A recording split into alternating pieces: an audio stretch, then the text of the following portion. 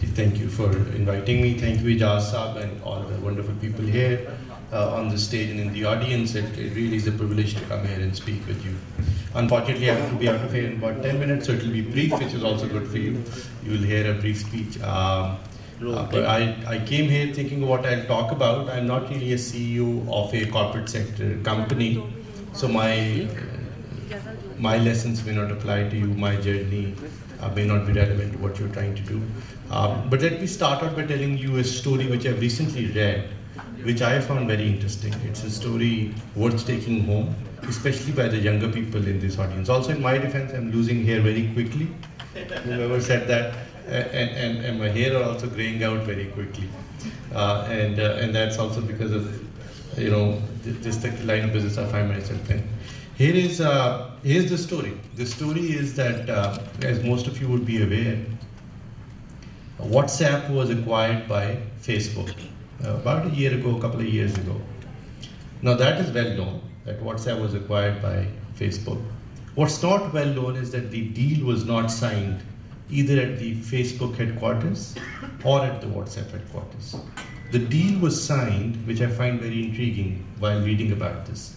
The deal was actually signed in a social security office, actually an abandoned old social security office, close to an abandoned old railway station in Orange County in California.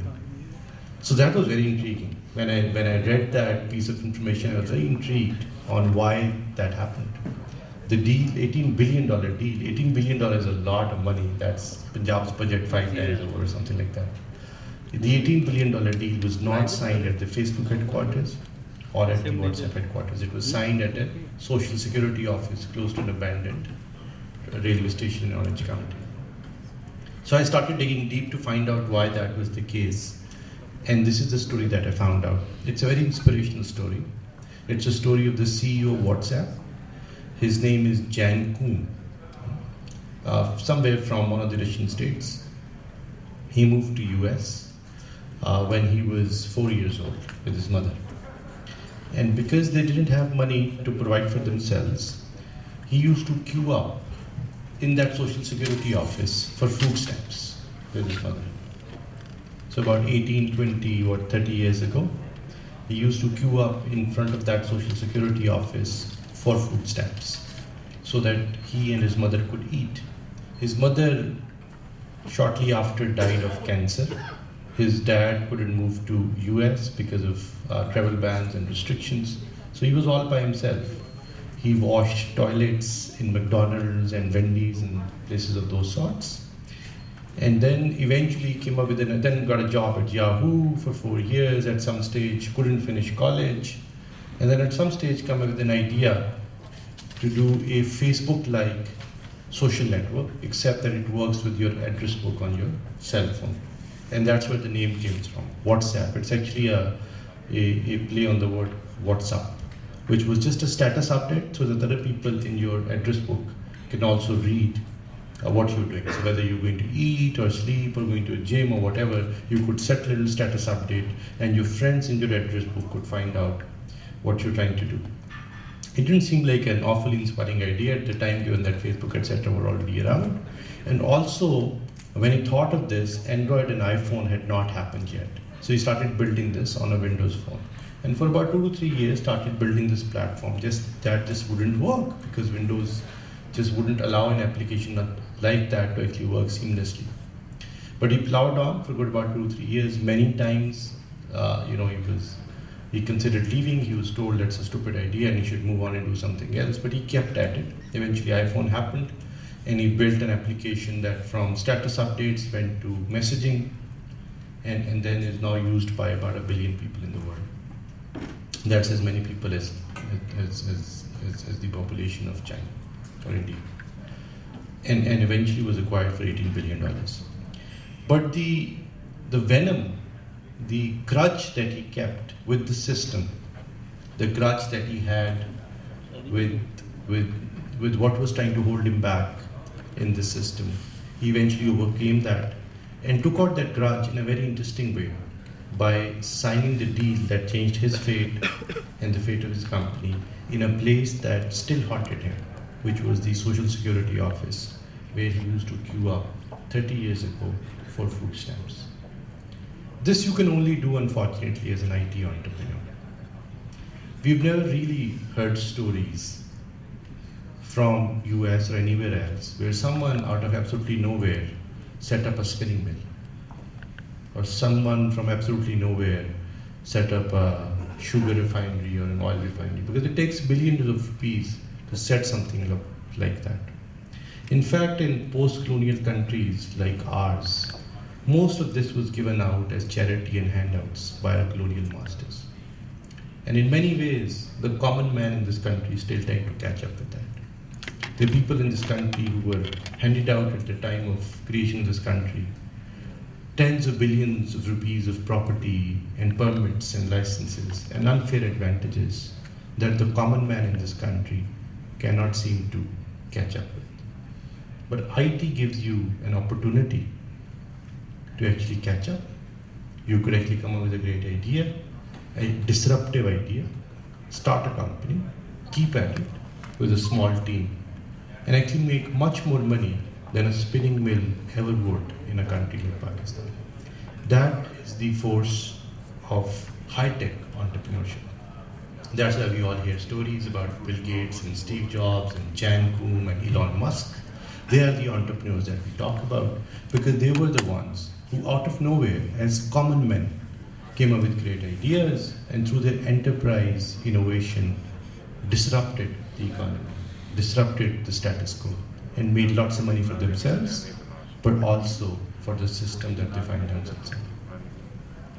So I heavily believe in this. I believe that the future of Pakistan lies in innovative, disruptive ideas. About 4 to 5 years ago, we started a startup incubator at Plan 9, at PITB called Plan 9, which has now graduated about 130 startups. One of which is Sajjad's startup. Sajjad started with 2.5 lakh rupiah in a consulting business that he wanted to set up, and is now a $15 million business, an annual sales of $15 million. Sajjad did not receive any charity land from our colonial masters when they were leaving the country, neither did his dad or his granddad. He did not get any unfair license or any unfair loan from a bank that he chose never to pay up. He did it all by himself. He worked hard, he had a great idea. He's a common man like you and me. He had 2.5 lakh rupiah when he started his company, and now runs a company of $15 million worth of revenue every year. That is where the future of Pakistan lies. The future of Pakistan does not lie with what we have to confront in this country at this point in time. The future of this country lies in young people, people who were born here, mostly after the Zia era. They have their own identity and they're fighting to bring about change in this country. That is the future of this country. That's the disruption that is happening in the society. A lot of people don't see that coming, but everything in this country is changing fundamentally. The 60% of this population is below the age of 30. That's incredible. You go to US or Japan, these are aging countries. It's exactly the other way around. 60% of the population is above the age of 30. In Pakistan, 60% of the population is below the age of 30. Very few of them are represented in this room. But that is where the future of this country is. Those are the people who are going to disrupt the status quo, hopefully using technology, and change this country fundamentally from what we were given about 50 years ago by large land grants and charities and permits and loans that put a very small number of people at an unfair advantage in this country. So that's going to go away. This country is going to get disrupted big time. As I was sitting here, Ijaz Saab said something interesting. He said, you are disrupting the government at this point. And we are very happily in Punjab. We are blessed with a chief minister who really wants to drive change, who wants to make changes happen in the government, and it's relentless. He's not someone who backs out easily. He's someone who's always driving forward, always fighting with the status quo, always fighting with the system. And in Punjab, we've actually come a long way in disrupting a lot of things that were, some that were good about 150 years old. I remember when I was fighting with the with the stamp paper mafia. We just recently in Punjab changed the Stamp Paper Act. Now you can no longer go to the Treasury office and buy a stamp paper. You have to go to a private bank where they'll automatically figure out how much tax you owe to the government for a property transaction and give you what is called an electronic stamp paper. This electronic stamp paper has an electronic ID. You can verify it using SMS. When you buy it, all the record is kept electronically, actually on blockchain. I saw someone here who's working blockchain. So all that record is kept digitally, electronically. You can't change it. You can't buy a backdated stamp paper. You can't forge a stamp paper. You can't go to court because you want to dispute the stamp paper. The entire transaction actually has an electronic record. It took us literally about 3 months to do. It's not hard to do. But the Stamp Paper Act was, the Stamp Paper Act for which we were fighting with was dated 1851. So good about what, that's the Stamp Paper Act that Pakistan had been using, for the last 70 years. Took us 3 months to do it. We decided that we don't want the stamp papers around. A lot of court cases, frivolous court cases, come from these kind of transactions. A lot of housing societies in Pakistan use basically just forged stamp papers, jali stamp papers. A lot of time when we are doing property transactions, we don't want to declare the actual value. Instead, we want to lie to the government and actually pay lesser tax than what is due for the government. And that you can do because you can bribe the treasury officer. He's a lowly government employee, he has a very small salary, but he has to make decisions of billions of rupees every day. So he's decided to benefit from that equation also. So you can go and bribe a treasury officer, and who are typically worth in billions themselves, just so that you could declare a smaller tax than what is actually due to the government. So we took him out of the equation, and now you have to go to Bank of Punjab or any other private bank. You tell them about the house address that you have. They have an automatic calculator through which they find out what the stamp paper duty should be if you're transacting your property, and all the record is kept electronically. And for the first time in the history of Punjab, we're going to exceed the revenue generation target that we'd set for Board of Revenue, by about 30 to 40%, which basically means that about 30 to 40% of the stamp papers were essentially forged in this country. Let that sink in a little bit. In a country where it is a big crime to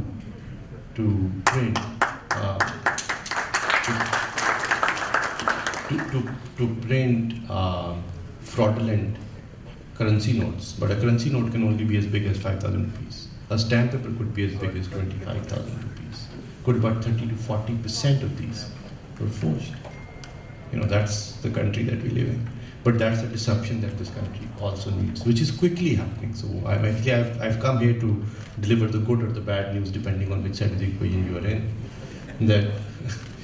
That we cannot stop this anymore. You cannot stop this. I cannot stop this. This is certainly happening. Okay, the broken, corrupt, dilapidated country that existed for decades is going to change very quickly, and it is the young people, tech-savvy, young, hungry, foolish people, younger than you, are going to make this happen. That's about 60% of this country. In about 5-10 years, everything in this country would have changed. The politics of this country would change. The business of this country would change. The demands of people in this country would change. The standards of service delivery will change. And if we don't change it, we'll be thrown out. And history has shown us that that is how it plays out. The reason I gave you Jan Hoon's example is I think that's going to play out in Pakistan also. Of the 130 companies that we graduated from Plan 9, our startup incubator, good about 4 to 5 companies now look like businesses that could become $100 million businesses. 2 of them look like businesses that could become $1 billion businesses. Imagine, that's a lot of money. That really is a lot of money. If there were 2 or 3 companies each exiting with $1 billion, this country would change. The other thing that I came here to talk to you about is the fact that that what worries me, and this I say with all the humility, is the fact that the largest IT company in Pakistan is about 600 to 700 people, employs about 600 to 700 people. The largest IT company in India employs 350,000 people. That's not just in IT, but in their businesses also. Some of my family is connected to traditional businesses, and I keep asking them, where are the Tatas and Birlas of Pakistan? Every country has those kind of businesses that do nation building, that change the country. Where are the Tatas and Birlas of Pakistan? These countries are only, India is about 7 times bigger than Pakistan. That equation should hold. But with 700 people versus 350,000 people, that's not 7 times bigger. That's about 700 times bigger. What is going on? What are our corporate CEOs doing in Pakistan? Why are we not scaling? Where are those businesses that are going to change this country? Why don't we see that? So I come here to ask you that question also, as corporate CEOs, that we need to see the Tatas and Birlas of Pakistan. We want to see the TCSs and the Infosys and Wipros of Pakistan. Why is that not happening? What excuse do you have? I don't understand this. Why do we only have a software company that employs 700 people as the largest IT company in Pakistan? Where is a company that employs 100,000 people or 50,000 people or 30,000 people? Why is that not happening? You owe me an answer. You owe these 60% young population in Pakistan an answer at this point. Okay? Whatever it is, we really need to go out and make this happen. And if we don't, we'll be thrown out. Because they're younger, hungrier, and people with more drive, more vendetta, and more venom preparing to do it. That's 60% of your population. That's what brought me here today. Thank you so much. It was such an honor and privilege to talk to you. छोटी सी request है doctor साहब, आपकी closing हमेशा एक खूबसूरत poem पे होती है और साइटल और जो आपका एक स्टाइल है, तो I will appreciate any poem of optimism for this country, sir. Well, it's not as much optimism as it is more of what I've just said. So here is what it is then. This is from Faz, and this is one of my favorite poems of Faz. He wrote this quote about 30-40 years ago. Unfortunately, it's still true. So here we go.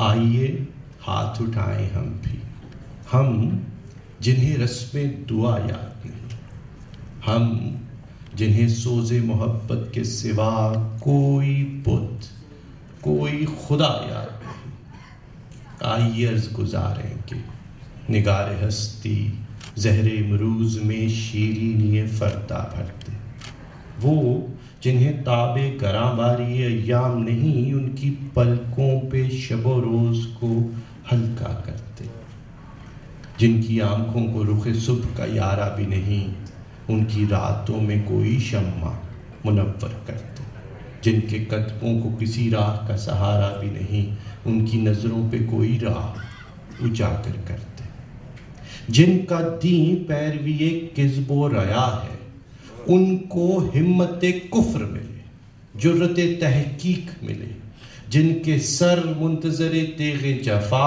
हैं, उनको दस्ते कातिल को झटक देने की तौफीक मिले। इश्क का सिर्रे नेहा जान तपा है जिससे, आज इकरार करें और तपिश मिट जाए, हर्फ़े हक दिल में खटकता है जो कांटे की तरह, आज इजहार करें और खलिश मिट जाए।